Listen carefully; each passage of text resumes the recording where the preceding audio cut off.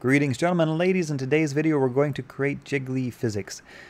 This is for Daz characters in particular, but it could also work as long as your character has weight painted to a pectoral area. Weight painting for which Daz characters do have by default. So let's open up our physics asset that we get when we do Daz to Unreal import, and I'm going to show you how to set this up painlessly, because it can be painful. I spent about 3 hours doing this the hard way.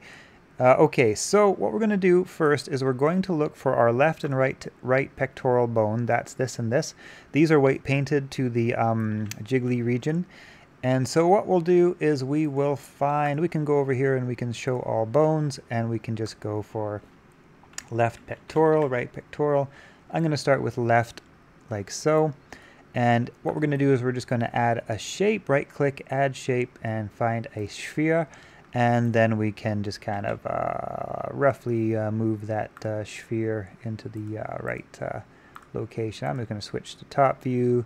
I'm going to switch to wireframe. And I'm going to move that sphere. I'm going to move this circle into the right spot, give or take. I don't know if size of the sphere matters. I don't think it does, but I might be wrong. It may matter in regards to collision, but it may not matter in regards to how heavy it is or whatever. So I'm just gonna do that like so. That's okay. I'll do that for now. Maybe I'll make it a little smaller so it's kind of out of the way. Okay, fine. Now let us also click on our newly created shape, which is this little green icon represented one. We'll right click and we will go to constraints, and we will go to choose the chest upper as our constraint. Incidentally, let's click that again, our little Jiggly shape here.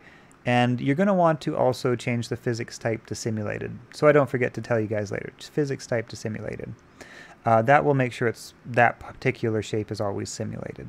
If you don't want it always simulated, well, you might not have it then. But yeah, there we go. Default state simulated. So let us now click upon, so in order to find our constraint, we can click on our shape that we created, and then we can find our constraint down here and just click on that. And let's make sure your little magnets are on. This is an easier way to position your shapes into symmetrical place. This is the part that absolutely destroyed me, getting this to align. I don't understand the difference, but I know little magnet good, little other thing bad. So magnets on 0, 0, 0, 0, good. What we'll do first is we'll just actually set the configuration of this. So limit for the linear limit, and the limit is 5. Now this affects how far the Jiggly bit can jiggle. If you want more or less, you can adjust that number. Just play around. I'll show you how to simulate physics in a minute if you don't know already. Let's see here. We'll also scroll down to the angular limits, and we'll go lock. We'll put those all to locked. Oh, and we also, very important, need to change the restitution, just back up here a bit, to 0.1. This determines how springy the Jiggly bits are, how good they spring back into place versus gravity. So springier is a higher number, less springy is a lower number, or the other way around, I forget. You can play around with that. So now let's scroll down to linear motor. This basically does something too. It maybe this is the bit that springs them back up. One of those two things springs the thing back up. Maybe they both do it together. I'm not sure. But do these settings and you will be fine. Then you can tweak around and play with whatever you want to play with and see what things actually do. Okay, so let us now get our chest constraint into a good position, because position of that chest constraint very much matters.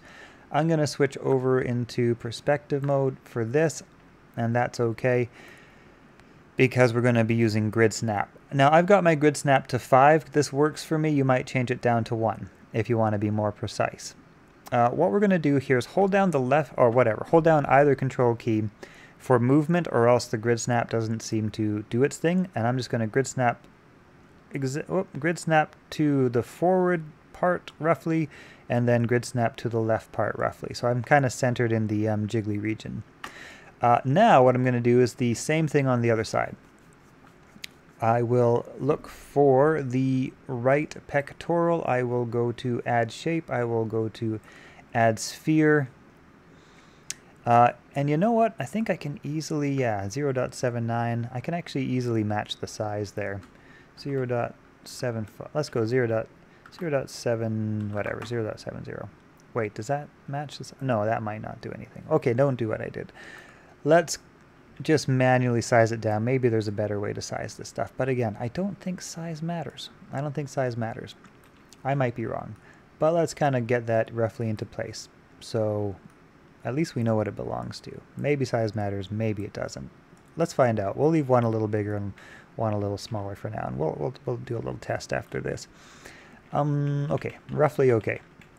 So next we're going to go and we're going to make sure our thing is selected here. And then under graph, we can right click on our body that is selected here. And we can go to add another constraint. And the constraint will again be to the, I can never find it, chest upper. There it is. Again to the chest upper. Now, let us first start by putting this into place exactly on this other side. Everything's zeroed out over here. So I'm just going to hold down control and snap, snap, snap, snap.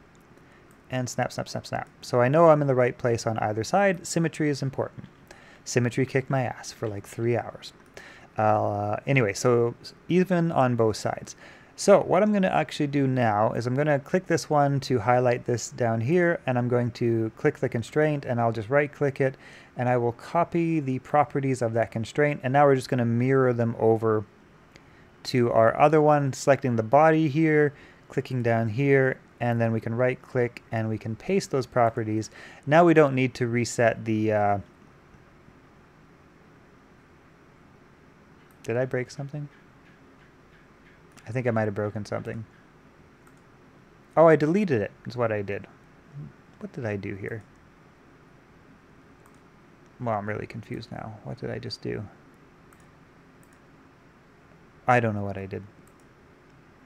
Okay, forget what I said about pasting constraint data. Maybe that works. Maybe it doesn't. Let's just go do it manually. It's easy anyway. So limited, limited, limited, limited, 5. Restitution, 0.1.